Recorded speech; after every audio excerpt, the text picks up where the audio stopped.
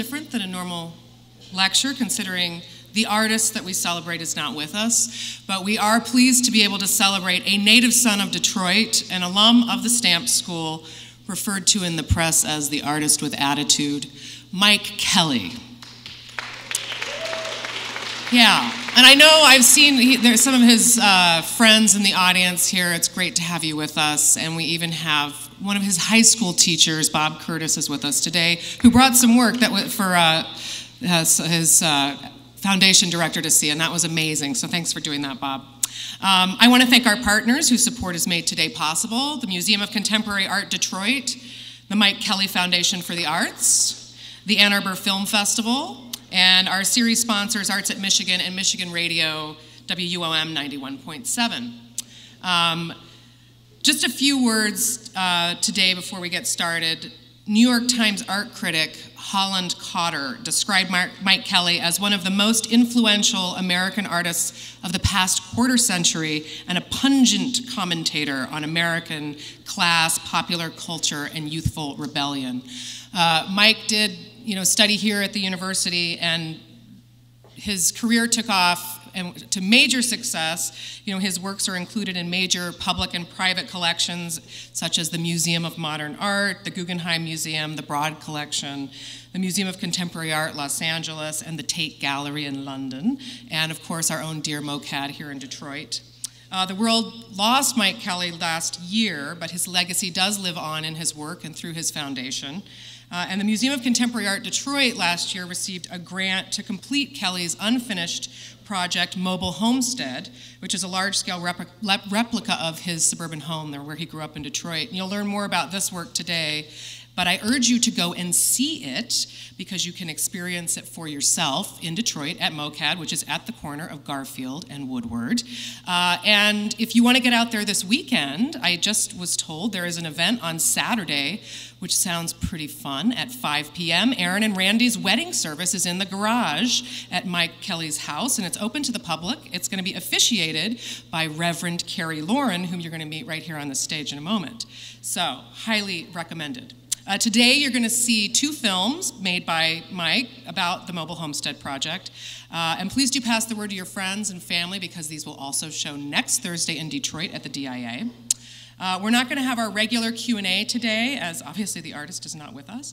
But today's presentation is a double feature as well. So we are going to have a 20-minute intermission, but we're going to start with some words. We have two of Mike's longtime friends and collaborators here with us today to give us some words and some insight. So we're going to start with that, followed by the first film, and then we'll have an intermission and show the second film. We're very fortunate to have Mary Claire Stevens with us today. She is the executive director of the Mike Kelley Foundation for the Arts. She's really here for a hot minute. She's here from New York as she is currently overseeing the install of a retrospective of Mike Kelley's work, which is opening this Sunday at MOMA's PS1. It will be up till February 2nd, so I advise everyone to get to New York and see this. Mary Claire has worked closely with Mike Kelley for the past 10 years in all aspects of his work, from production, exhibition, publication, archiving, and business management, and now is directing the foundation. But first, today, we're going to hear some words from Cary Loren, whose connection to Mike Kelley goes back to the early 70s, right here in Ann Arbor. Cary Loren himself is a filmmaker, musician, writer, and bookseller in Detroit. He was a founding member of the band Destroy All Monsters with Mike Kelley, Jim Shaw, and Niagara. He's currently working on a monograph of Lenny Sinclair and a history of the Detroit Artist Workshop. He's also the owner of a great bookstore called Bookbeat in Oak Park, Michigan, which you should visit if you haven't. So please join me in welcoming the Reverend Cary Loren.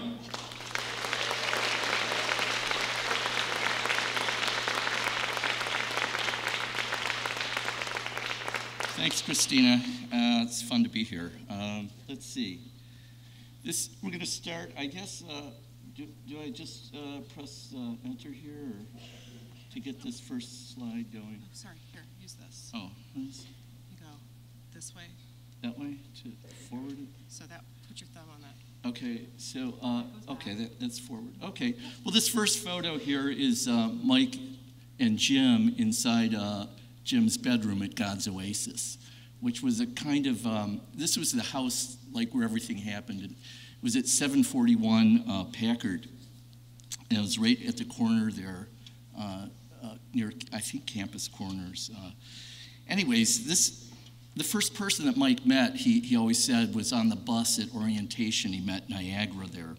And he described her as being a Warhol drag queen who was kind of like a twisted version of Marilyn Monroe. And at that time, I was in high school at Berkeley High, and I'd drive my jalopy here on the weekends and stay with Niagara, who was living in the Helen Newberry house, which was this very strict, I don't know if you know it's a dormitory for girls only place, and it was very hard to get in there. It was like Mission Impossible. And so we'd make these phone calls and arrangements. And I didn't know about Mike till later, till 73 or 4, when I met him at our place on Hill Street. So I'm going to go through a couple of these things. This is a fort that they were building. It's Mike in the background in front of the Packard House. But you can see, oh, that's Jim. Wait, in this one, you can see the God's Oasis Drive-In Church sign in the front that Jim found maybe an estate sale, and the bomb was picked up out of a home site that they were digging through, and they just found this missile. And so he hung it up there. And people thought it was a real church, and they would come there, and people off the street all the time would just come in there. They also made these kind of Dadaist, futurist happenings at East Quad. He called it the Futurist Ballet. That's Mike in a dress. And essentially they would just put up these fake flyers for things that wouldn't happen, like for Duchamp lectures or religious happenings. And then people would show up and they would just be going, Mike would be squawking on the saxophone, or they'd be reading, abstract texts and surrealist things. These were two of Mike's big inspirations at U of M. Jerome Kamrowski. I remember meeting, Jerome was kind of an abstract surrealist painter, and really a fun guy. And when Mike later became very well known, every time he came to Detroit, I'd drive him up there, we'd look at his backyard, and he wasn't usually home. But when he was, he would let us in and have tea, and he was a great guy to be with. And Falstrom was an artist Mike was fascinated with. And he was somebody that Mike visited, I think in '72, in New York when he was having an exhibit there. And Mike said, I want to bring you to U of M, and I want you to talk to the art school. And so they did bring him, and Mike picked him up in his old jalopy, and he was embarrassed because, he didn't have a floor in his car, and it was just, really rusted out. And he had to, I remember at dinner he said that he was very embarrassed because nobody would pick up the bill for Ovend, and there was a big fight about it. And but he later, I think it was a big lesson for Mike to learn about the art school and artists at that moment. Jack Smith was an artist that I had communicated with during high school, and he was a performance artist and a filmmaker into kind of low budget exotica, I guess you would call it, very camp kind of style is how Susan Sontag would characterize it. And he was, after letter writing, he invited me to his studio, to his house, his apartment, and I stayed with him, and I brought back that aesthetic to Ann Arbor and started a performance space and a filmmaking space on Hill Street. This was right across from the White Panther Party headquarters. And it's another thing I think Mike and I had very close in common was the politics of John Sinclair and the White Panthers, and the music of the Stooges and MC5. And so we put on these things, and this is where I first met Mike and Jim. This is me inside this mouth of hell, and Mike is in the lower right-hand side. He's putting on one of Niagara's vintage tops. And we had a pile of costumes that we got at thrift stores, and that's Niagara at the top. These are a couple of actors, Ingrid Good and Paul Kazarin, who are also from the Ann Arbor area and acted in a lot of our things. This is Niagara and D.B. Keeps in this photo on the left, and then Francesca Palazzola, who was she was the daughter of the dean of the art school, Guy Palazzola, and she acted in films and hung out with us quite a bit. Mike was at that shoot, I remember. This is Jim playing guitar, and he was, I have to say, he was just this amazing, he had an amazing look. He looked like a Mad Bomber, Jesus Christ kind of character. And but he played the guitar in such an unusual way with an Echoplex and a fuzz box. And he just did incredible things. And Mike put together the last year of his life an 8-CD set of his music. This is Mike from one of my films, The Blood of God, 1976. And this is him in the basement where he lived and where we practiced. That was our kind of practice area. This is Mike actually in his bedroom. His bedroom was a corner of God's Oasis in the basement. And you could tell it was Mike's bedroom because it was all painted pink just around his bed. But it was very neat. It was one of the neatest areas in the whole house. And Mike was always, I think it was something maybe he picked up from his upbringing. He was very fastidious and orderly, and he really had a lot of discipline that a lot of people don't realize. And he was quite an intellectual as well. He was a good reader. He was reading Burroughs at this time.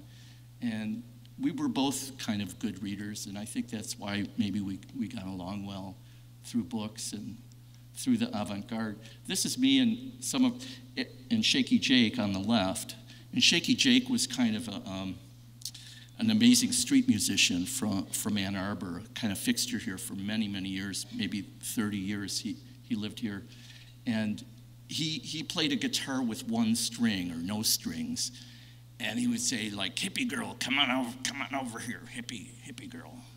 He had a whole crazy routine, I can't imagine. And at the top is The Fruit, The Fruit were one of Mike's favorite bands because they were so deconstructionist, and they would just pick their singers out of the audience, and they were just kind of like, they'd play these like nonsensical sets, and it was like theater to watch this band. And of course, Sun Ra was another influence who was also kind of very theatrical and performance-wise. This is us. This is us torturing Ron Ashton at the Second Chance. And we saw this concert together this in '75, and a couple years later, I would bother Ron constantly and got him into playing with DAM, and he would later join the band. This guy is, this was at the art fair of Ann Arbor. I took this in '76, and it was the first guy that bought DAM magazine, which is a magazine I put out of our artwork of Niagara. It's Niagara's cover, and here are some other covers that she painted. And I did this for about 6 years. No, not that long. 76 through 79, 3 years, and 6 issues came out. And these are some of Mike's drawings at the time. He was a big fan of Wolverton and trying to think, Stanley Mouse, you may have known, local artists, but he loved these like hot rod monster creatures, and he would do these exaggerated eyeballs and, exaggerated noses and phallic images. I don't know how I'm doing for time. I'm going to go through this section kind of fast because it's kind of the contemporary era. For about 14, 15 years, I kind of lost contact, didn't lose contact with Mike, but we just kind of had different lives, and his life was in the art world, and I started a bookstore, and we would see each other rarely. And so in '95, though, or '94, we got this idea of putting out our music again, and Thurston Moore had a small label, and he helped us get it together. And at the same time, I put together our writing and art in the Geisha This book, and that's what's going on here. And this is the back room of the Book Beat, where we had the first archive show. And then it led to a show in Japan in 1996. We did a kind of an installation together there that never worked out quite well. And then in '98, we did this another installation called, this was for I Rip You, You Rip Me, was the name of it. It was a seminar in Rotterdam, and these were banners done like big circus banners done to kind of illuminate our history a little bit. This was taken at the MCA, and this group of work was called Strange Fruit, and it later was in the Whitney Biennial, I believe. And then in 2009, a friend of mine who was working at, James Hoff, who was working at Printed Matter, asked me if I'd be interested in doing an archive show at Printed Matter, it's one of my favorite bookstores in New York. And I said, sure, it would be great. So we put together this show of the archives, and then that show would go on, and it toured, I think, it went to Oslo and London, Rome and Paris and Athens and Rio, and it was kind of this thing. In a matter of 2 or 3 years, it showed in 7 or 8 cities, and it created this kind of a renewed interest in the band and the archives. This is the Greenfield Palace is this close to 10 minutes? I'm not sure if I'm going over. The picture over here is Mario from God's Oasis. She's actually wearing a bra designed by Mike Kelley with the skulls on it. And then this was our last installation that was at Prism Gallery. And I remember seeing how austere it was. It was very orderly and very museum-like. And I think Mike designed this whole display of our work, and I think he wanted to keep it very conservative. And it was one of his last things. He died a couple weeks after the end of that show. And these are the last pictures I took of Mike. And, you know, I don't know all I could say about him is that I remember him as a very funny person, a very humorous person, a very smart person. And, you know, I really loved him, and like a brother. And, you know, I think, you know, it's a shame that I don't think he was appreciated as much as maybe he should have been. After he died, I put together for a year, I worked on this show, and it had to do with a vision that Mike and I saw in a cornfield. We were out in Fowlerville around Halloween doing work on a Cameron Jamie film, and we saw this car in the cornfield, and it was just rumbling, and it was glowing purple, and nobody was in it. And it was making this loud noise, and he said, "Cary, come out here and let's film it." So I got out there, and we talked about recreating it for almost 10 years, and then finally, after he died, it was kind of easy. I got together with this group, Ogun in Detroit, a black Afrofuturist group, and that's Leroy Jones at the bottom there, who came to the opening and talked. This is Mary Claire in the basement of the mobile homestead, photographing an installation, and on the right is that's, I think, Jim Shaw and our setup. We're doing a recording there in the basement. And, you know, I hope that, you know, if you have a chance to maybe, you know, learn more about him and come out to see the mobile homestead. I think I'm good here. And I'd like to introduce you to Mary Claire Stevens next. She was the studio manager for over 10 years. And I want to say that she was one of Mike's most trusted friends, and she was. And she was also like, I guess, an office wife or a studio manager, but they were very close. And please give her a warm welcome. Thank you.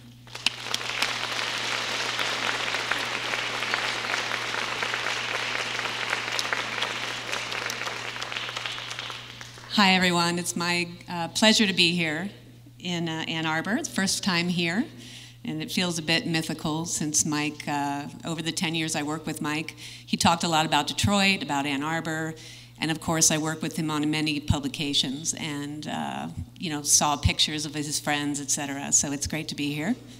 I'm gonna focus a bit on a moment in time when Mike sort of hit the art scene and tried to draw a thread through his work to the Mobile Homestead Project that hopefully will be somewhat cohesive for people.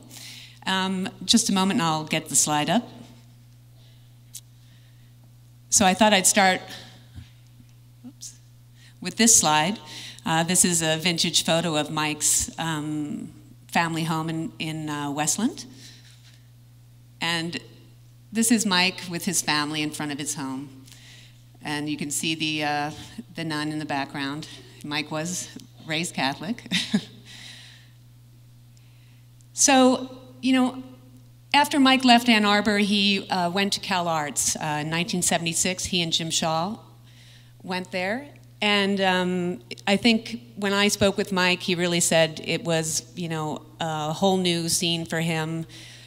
He took it extremely seriously. And as Cary said, he was a great reader. And Cal Arts at the time had a lot of artists there. Laurie Anderson taught there, Douglas Hubler, you know, a conceptualist artist. So I think it was a whole new world for Mike. This is a piece from the 80s. I'm skipping ahead a bit. He did quite well, and right out of school, you know, he was already performing in LA, very on the scene. He started early as a performance artist, dealing with very complex text-based performances that were not videotaped, so we only have documentation of those as photographs. But later in his career, this is about 1986, he moved on to sculptures and objects and drawing. And this is a work called More Love Hours Than Can Ever Be Repaid. And next to it is a small piece called The Wages of Sin. And this piece was Mike's comment somewhat on the commodification that was going on in the art world, and also a little bit about gifts economy. And the idea here is these are all found objects from thrift stores. They're all handmade.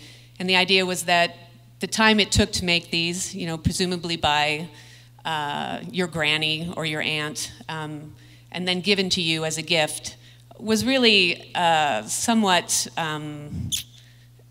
akin to, you know, forcing you to return love for this gift that they'd slaved over and made. And of course, it also makes reference to abstract painting, and with a lot of Mike's work, he really was a genius at sort of congealing, you know, formal aspects of work, pop culture, psychology, you know, anything he had been reading. And I find that his works operate on so many levels, and they're always very visually engaging, and then you can go deeper and deeper. So the press's response to Mike's use of these found, you know, somewhat dirty, forlorn stuffed animals was to say, oh, this artist, you know, he must have been abused, that what's going on with him to use these you know, sad animals in his artwork. And so Mike, you know, being very humorous and also, I think, a very organic and interactive kind of artist, said, you know, I'm going to run with that, and if the public thinks I'm an abused artist, you know, maybe I'll start making work about my abuse. And so this is a form that you might fill out at a police department for if you were abused, and you can see that in one point it says, you know, a summary by the abused person about what happened. He says, raised by zombies, brainwashed into a cult, left for dead, take me back, please. So this is sort of the beginning of this kind of thread of abuse, trauma to the artist, and possibly in a larger social way, and also institutional abuse. So this is a painting by Mike called Dirty Girl. It's from his student days, and he decided to sort of rework these older paintings through the lens of one of his abusers, Hans Hofmann, who was well known for his push-pull theory in painting. And so Mike reworked these paintings over top, scribbling out and dealing with the formal, and you can see a sort of irreverent subject matter.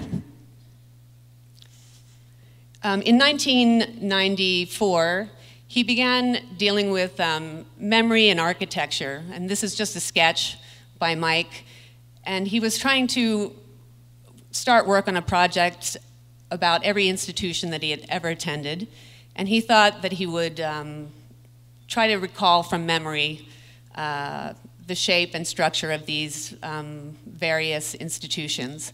And this, again, was all tied to this notion of abuse, and at the time in the 80s, a very popularized psychological syndrome called repressed memory syndrome, wherein you would repress or push down trauma that had occurred to you. So after he did a series of preliminary drawings, he started building models, and this, again, you might recognize it from the first slide. This is a model of his home. And in this project, everything that he could recall clearly, was outlined. And the areas of architecture that he couldn't recall were left blank or as solid sort of blocks. So this is his family home in Westland. And here's another view of the model. You may recognize some of the architecture. It's the high school that he attended, John Glenn High School, Stevenson Junior High, Cal Arts. And here it is in the Whitney Museum under a case. So you can kind of see here, this is an overview, areas cut away where places he could remember, and then where you see solid blocks, those were areas he couldn't recall. And this is a painting called Timeless Painting Number 6, and this would have been created in this educational complex, which is the title of the piece that we just saw. And you can see it's very, again, very irreverent, sort of mixing and matching different sources, popular, comic, and abstract. And underneath the educational complex was the sublevel or the basement of Cal Arts. And you actually, in order to see it, had to crawl under the table. And so now I'm switching to a work made in 2000, and it was created in Detroit. He was kind of riffing on this idea of memory, recollection, and its relation to art.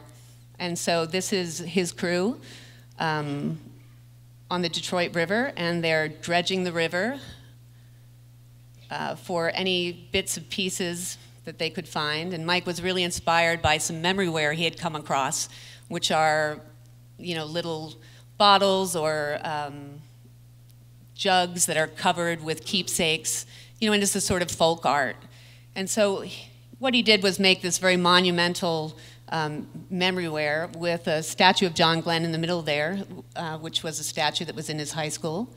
And then on the left, you can see what he called the Local Culture Pictorial Archive. And he collected and did a lot of research at the local newspaper of what he thought were also sort of folky stories spanning his time as an adolescent in Westland and Detroit from 1968 to 1972. Part of the series was also a photographic series that, again, here's his house again. And this is a close-up of one of the local culture archives. So they're quite a mixture of stories, everything from sewing clubs to ventriloquists, and very quirky, funny, and sometimes somewhat creepy stories. This is another photo edition from this series, which Mike called Blackout, again alluding to a sort of lapse in memory. And as he was going down the river collecting materials, he made shots of the islands and the banks of the Detroit River. And there was a mechanical error in the camera, and when he saw it developed, he really liked how it looked. And so there are 8 of these, with most of the image blacked out. He next moved on to maybe returning a bit to his performance roots, to a series called Extracurricular Activity Projective Reconstructions. And these are based on collections of yearbook images that he really collected over a period of maybe 5 to 10 years. And he categorized them all into these very funny categories. Some were thugs, vampires, sissies. You know, he would sort of make up these various categories. And this was the first one he did. And so on the left, you see the original source material from a high school yearbook, some theatrical play. And then on the right, you see a production still from his video that is basically an extrapolation from that photograph. And he sort of imposed a narrative on it. And in this case, it's a very melodramatic, dreary, sort of almost like a teleplay that's influenced by Tennessee Williams. And it's the tale of these two men who have a very difficult relationship. It's a 30-minute video. And then skipping ahead a bit to 2005, Mike continued to do the extracurricular videos and combine them with sculptures. And here you see an installation in New York at Gagosian Gallery in 2005.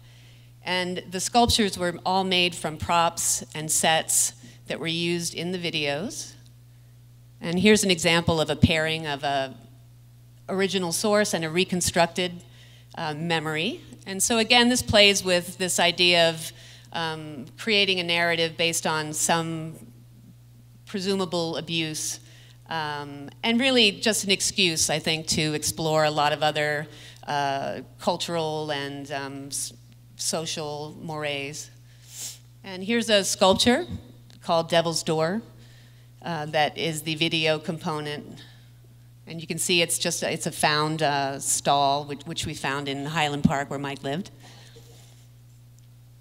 And so this leads me somewhat to the Mobile Homestead Project, which we started in 2005. And Mike was approached by a nonprofit in England called Art Angel to do a public project. And Mike said, oh, you know, I've got this idea, you know, I wanted to buy a plot of land or buy my old house and dig some tunnels underneath. And over time, the project sort of morphed due to a lot of you know, budget issues and just different problems with obtaining land in Detroit. So the project really sort of transformed over time and ultimately ended up being located on a grassy lot next to MOCAD in Detroit. And here you see a rendering that we did back in 2006, which was Mike's envisioning of this project, which was basically a full-scale replica of his house, and then a basement that reflected the floor plan, and then a sort of sub-level of tunnels where you would basically go from one room in the basement, go down, over, up into another room in the basement. And there were no doors in this second level, so the only way to get in and out of these spaces was to go through this tunnel system. And you know, Mike never got to see these tunnels built, but he was very interested and could imagine a sort of spatial confusion, and he was very interested in that. And I think he would have been really happy with them because they certainly are confusing. Here's an overhead that might help you understand the project. Because of, originally Mike had wanted to make the whole house mobile, and his concession was to make a portion of it mobile, which you can see with this dotted line. The front facade of the house is actually a trailer with wheels, and it gets towed by a cab. And then here's an above view of the basement level, and you can see the sort of diagram of going up and down these stairwells to the basement level. And here's a side view of the mobile portion of the homestead. And you know, this project started in 2005. It was just getting completed or beginning to be completed in 2012. And many public art projects do take some time. takes a lot of people, budgets, funding. This is another rendering of it on the site, and this shows the house all together, and this shows the trailer driving away with the front of the house. And then this is another view where you can see the sort of open hole, which would be put over with vinyl or plywood so that the house would be usable. And this was to be a community center or a gallery, or very public. So this was the public part of the project. And the tunnels were the private part of the project, which Mike wanted to reserve for himself. And he, oops, I'm not sure what happened. Oh, here we go, sorry. You know, he intended to do another series of extracurricular videos down in the tunnels, which seems a very fitting place for it, you know. So this is a rendering of the mobile homestead driving through Greenfield Village, which maybe all of you have been to. I certainly made a visit there last time I was here. And he liked the idea of this mobile part of his family home kind of orbiting around Greenfield Village, because of course Greenfield Village is, you know, has all these famous people's homes or workshops, and he liked the idea of this Midwestern everyman's house, just kind of like a little fly buzzing around. And he also thought that he might park it until they kicked him out. And so this video that you're about to see was actually shot in 2010. We completed the trailer build without making the rest of the house, because Mike was a bit concerned as time went on that the whole project would be finished. And he was extremely pragmatic sometimes in terms of, you know, he had his vision and he wanted to get things done, and he had a lot of projects he wanted to do. So he thought, you know, I'm going to make a video. If this whole project never happens, at least I'll have this video. And he sort of went in that direction. And his idea was to go up and down Michigan, or pardon me, east and west on Michigan Avenue, from downtown Detroit, where the public project was to be built, to his home in Westland. And along the way, stopping by various sites and doing interviews with various people who lived and worked along Michigan Avenue. And so, of course, he was fascinated by the change in the fabric, you know, from downtown Detroit to Dearborn, which is primarily a Middle Eastern community, to Inkster, to the suburbs. And he really was fascinated, since his time in Detroit, how things had changed and transformed. And it's a fairly straight documentary, you know, for Mike. The extracurricular projective videos were very fantastical, lots of costumes, and this is fairly straight. But you'll see when you watch the movie that you'll hear Mike's voice throughout in subtle ways. And so this is a resident in Inkster in front of her home. And then finally, let's see, we did the launch after we shot the video, and this is the launch at MOCAD with just the trailer and some various public speakers. This is Marcia Myro from MOCAD. This is James Lingwood from Art Angel, all giving some speeches. And this is John Sinclair, who Mike really loved and looked up to. And this is Mike, you know, christening the mobile homestead. And there was a bunch of local bands were invited to come. Here's the crowd. Mike was a little disappointed in the turnout. This is the trailer in front of Central Station, in front of Greenfield Village. And we did a food drive because the trailer was supposed to also be a public work that would do social service. And Mike sort of felt very strongly that any public artwork, you know, it should do some kind of social good. So he had plans to maybe do a needle exchange using the mobile homestead, a bookmobile. But when push came to shove at the time of the launch, we decided that a food drive would be, you know, the best we could do for the time period we had to open the project. And it was great. Forgotten Harvest was invited, and they set up a place at Greenfield Village. Here it is outside Mike's school, St. Mary's. And then we built the rest of this project, which had already been planned and signed off by Mike in 2012. And so here's some construction shots. Here's the hole, the basements. And there it is. And this is the opening for freaks only. And this is the interior of the homestead. This is the sort of library that's set up there now. And some community crafts. And a place for community literature. And a sort of meeting room.